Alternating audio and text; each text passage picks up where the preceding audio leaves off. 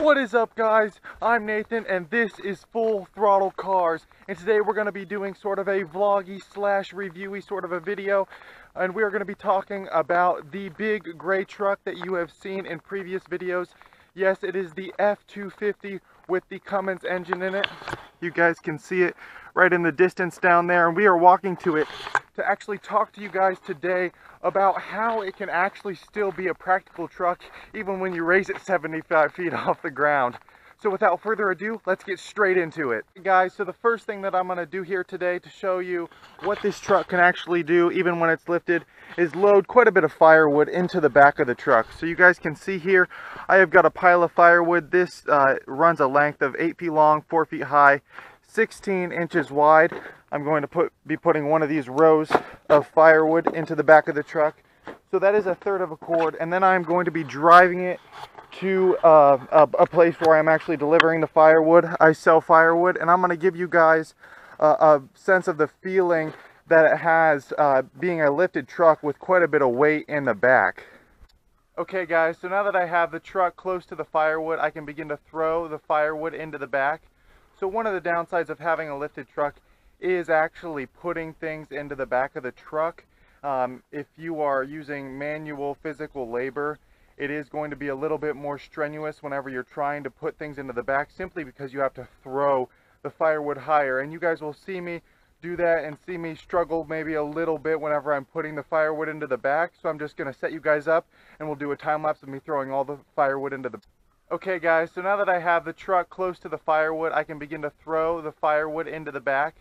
So one of the downsides of having a lifted truck is actually putting things into the back of the truck. If you are using manual physical labor, it is going to be a little bit more strenuous whenever you're trying to put things into the back, simply because you have to throw the firewood higher. And you guys will see me do that and see me struggle maybe a little bit whenever I'm putting the firewood into the back. So I'm just going to set you guys up and we'll do a time lapse of me throwing all the firewood into the back of the truck.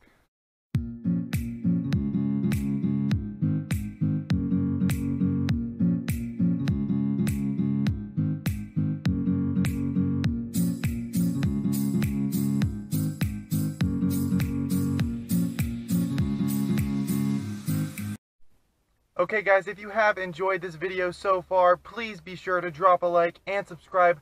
Help push Nick and I to 2,000 subscribers.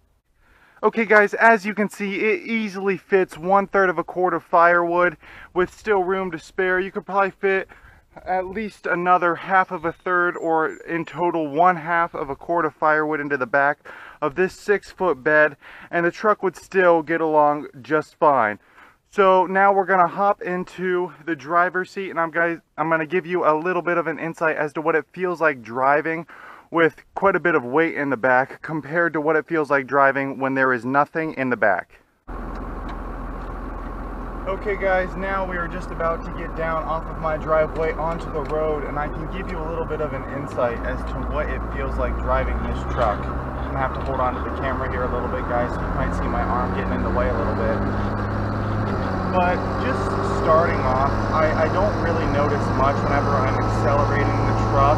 It's not too much weight in the back there. It's not really affecting how the truck is accelerating. The only times that I do notice it are a little bit when I'm turning.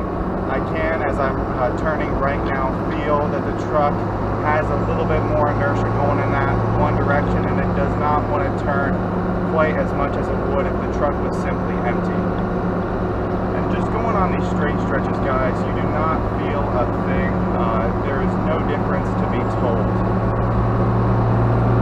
Alright guys, so I hope that you can still hear me, but to summarize everything that I have just said, accelerating, you can hardly tell a difference. Making turns, you can tell a little bit of a difference with more weight in the back.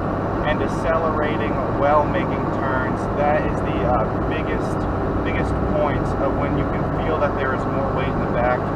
And especially while making sharp turns, that is probably the biggest time that you feel a lifted truck going at your disadvantage whenever you have more weight in the back, because it is more top heavy. Okay guys, so I just dropped off all of that firewood. Unfortunately, I could not show you guys that process because it was somebody else's home. I wanted to respect respect their privacy. But I'm just going to give you guys a rundown. Unloading something off of a high truck, there is no problem at all. We were just chucking it onto the ground. So unlike loading it, there wasn't near as much of a burden caused by the lifting of the truck. So yeah, do not think that unloading it is going to be as hard as loading the truck if you are intending on jacking up your truck, getting it a few extra inches off of the ground. Alright guys, so after dropping off that load of firewood, I am now coming to Tractor Supply Company, this local Tractor Supply Company, and I have to pick up some high tensile wire. We are putting up some maple sap lines, so just doing one more thing with this truck before we end the video. Alright guys, so that is going to do it for today's video on the practical application video of the F250 Cummins that is lifted off the ground. In conclusion, the truck performed magnificently with very little detriments. If you guys did enjoy this video, please be sure to drop a like and hit that subscribe button. Bye guys.